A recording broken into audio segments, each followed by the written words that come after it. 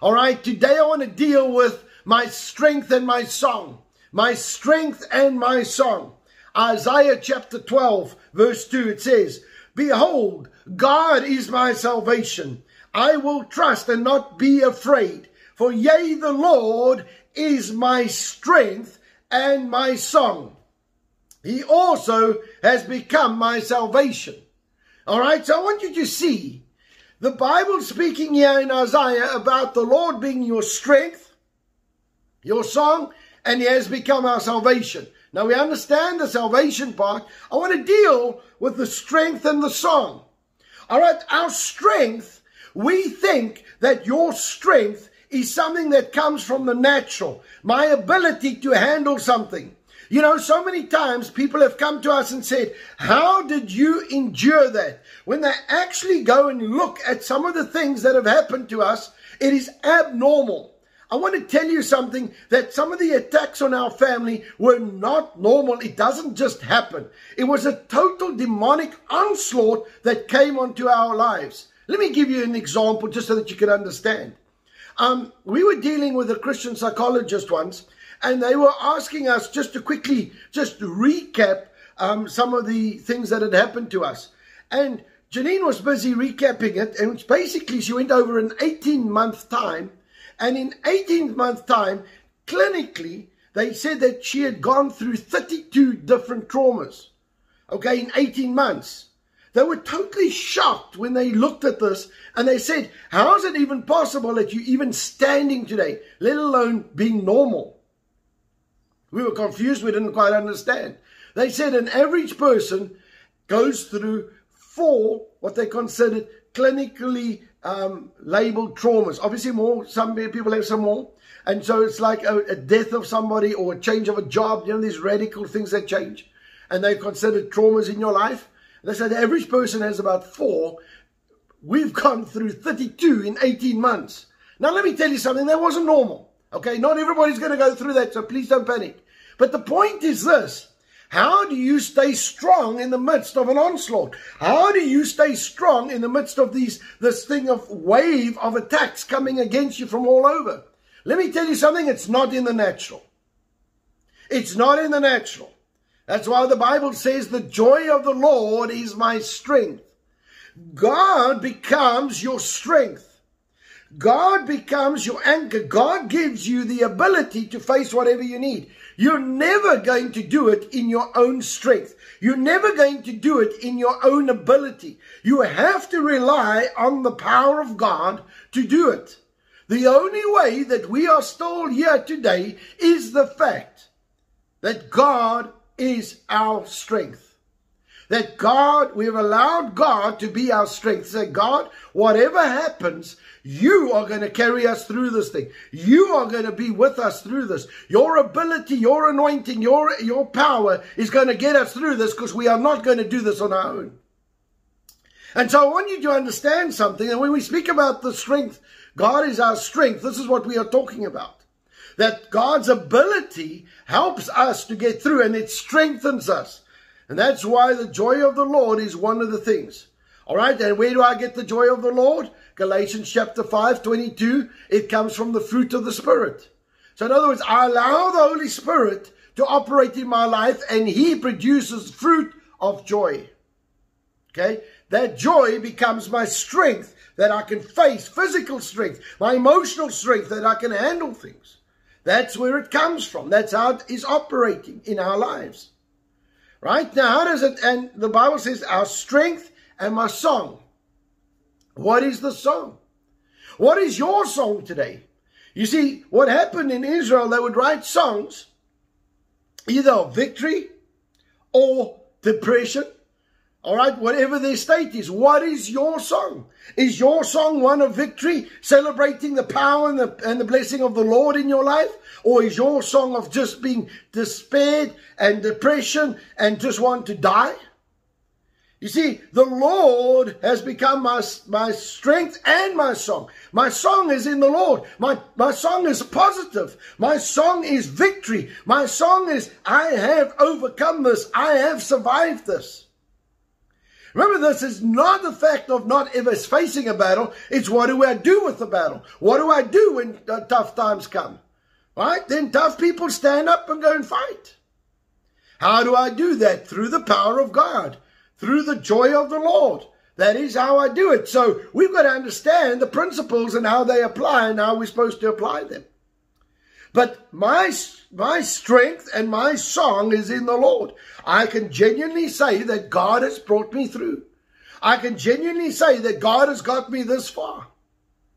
It has not been through my own ability. It has not been through our clever thinking. It's not been through wangling and dealing. We would never have done it if it was that way.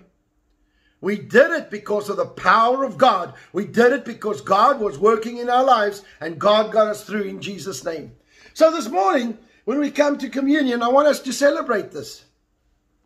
I want us to celebrate that the Lord is my strength and He's my song. And let us celebrate the fact that Jesus Christ has paid away so that you can make it in Jesus' name.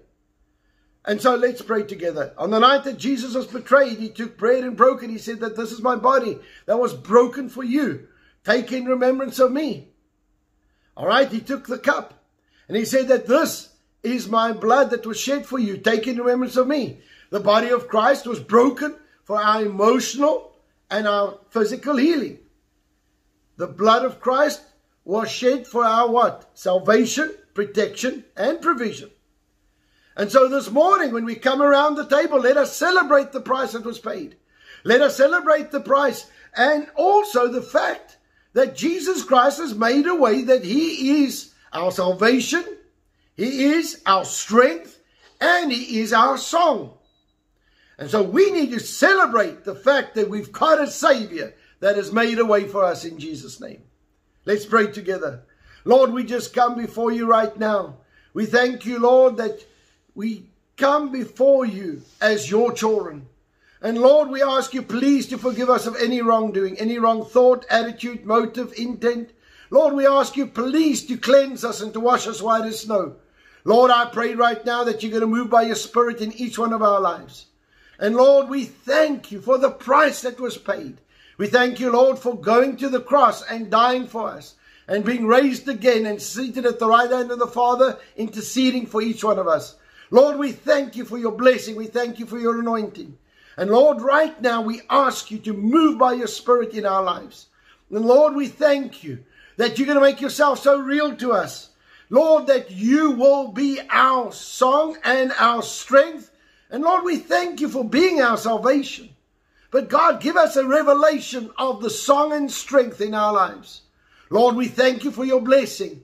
And Lord, as we take communion right now, and we take of the elements, I pray that you will come and give us a revelation of who you are in our lives. In Jesus' mighty name. And everybody said, amen and amen. Let's partake together.